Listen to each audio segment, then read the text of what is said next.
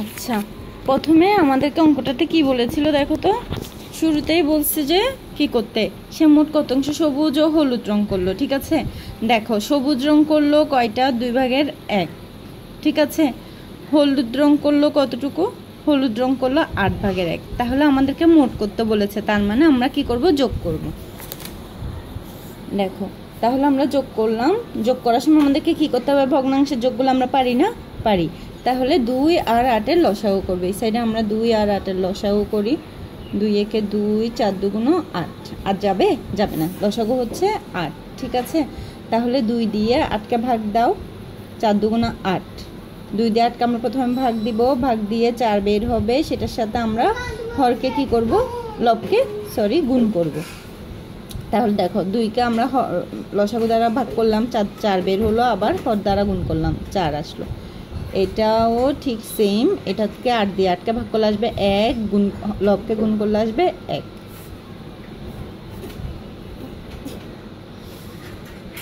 তাহলে আমাদের মোট যোগফল আসলো 8/5। তার মানে সে মোট 8/5 অংশ সবুজ ও হলুদ রং করলো, এটাই উত্তর। ঠিক আছে, এরপরে আমরা খ নম্বরে যাই। খ নম্বরে গেলাম, সে বৃত্তের মোট কত অংশ লাল ও হলুদ রং করলো। দেখো তো লাল রং কত অংশ আছে, লাল রং আছে 3/1 অংশ।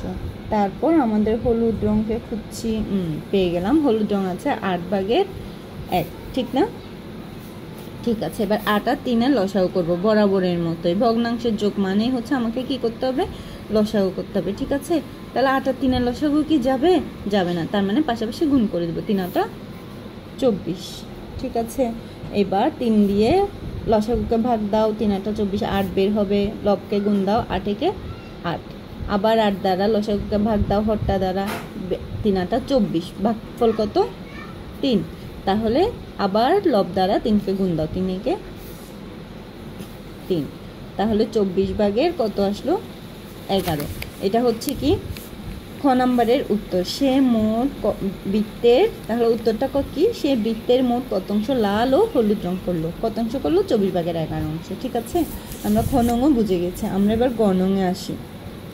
গ নংয়ে সে বৃত্তের কত অংশ রং করা বাকি রাখলো।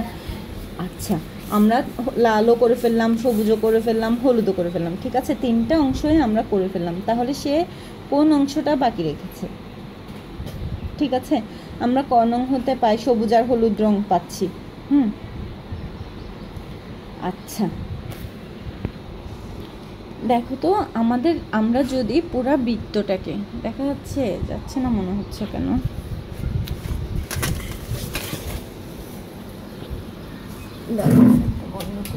দেখা যাবে। আচ্ছা, এখানে দেখো তো, এই যে একটা বৃত্ত, বৃত্তের এত অংশ লাল, এত অংশ সবুজ, এত অংশ হলুদ করলো। পুরা বৃত্তটাকে আমরা কত ধরবো, 1 ধরবো। ঠিক না, পুরা বৃত্তটার অংশটাকে আমরা 1 ধরবো।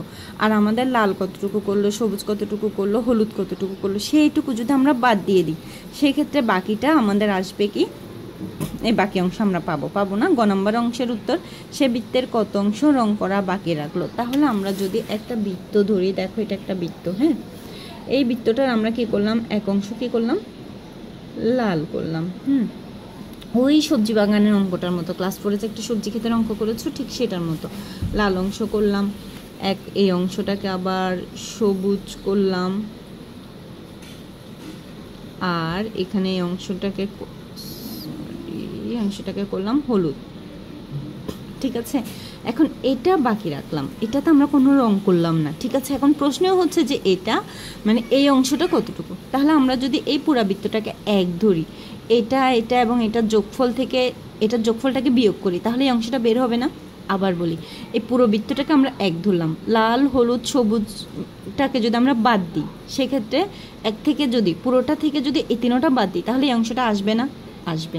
তাহলে আমরা লাল হলুদ সবুজকে আমরা উপরে 2টা অঙ্কে পেয়েছি, একসাথে পাইনি। তো এত গ্যাদারিং না করে চলো আমরা লাল হলুদ সবুজকে একসাথে আগে যোগ করে ফেলি। আমাদের দেখো তো, হলুদ রং আছে 3/1, লাল রং আছে 2/1, সবুজ রং আছে 8/1। ঠিক আছে, তাহলে আমরা এবার 3টার লসাগু করে ফেলি। 3 2 8-এর লসাগু করি, 2 দিয়ে যাবে, 2 একে 2, 4 দুগুণ 8। আর কি যাবে, যাবে না। তাহলে আমরা গুণ করে ফেলি। 3 দুগুণে 6, 4 6 24, লসাগু আসছে 24। এবার হরটা দ্বারা লসাগুকে ভাগ দাও, 3 8 24, আবার লব দিয়ে গুণ দাও, 8 একে 8। আবার হর দ্বারা লসাগুকে ভাগ দাও, 12 দুগুণে 24, আবার লবকে গুণ দাও, 12 একে 12। আবার হর দ্বারা লসাগুকে ভাগ দাও, 3 8 24, আবার 3 আসলো তো, এবার লব দ্বারা গুণ দাও, 3 একে 3। এবার আমরা যোগ করে দিব 24, 12 আর 8 20, 23। ঠিক আছে, 24 ভাগে 23 আসছে উত্তর। এটা কি? এটাতে আমরা লিখে করব যে সে মোট লাল, হলুদ এবং সবুজ রং করলো সমান, লিখে তারপর এই লেখাগুলো লিখবে। তারপর আমরা লিখব সে বৃত্তের রং করা বাকি রাখলো সমান দিয়ে আমরা লিখব 1 বিয়োগ 24 ভাগের 23। এবার দেখো, সরি না ইটস ওকে, দেখো 24, আমরা এখানে এটার নিচে কি আছে মনে মনে একটা 1 আছে, তার মানে লসাগু 24 হবে। ঠিক আছে, এবার এই একটাকে 24 দিয়ে ভাগ দাও, কি আসবে? 24ই আসবে।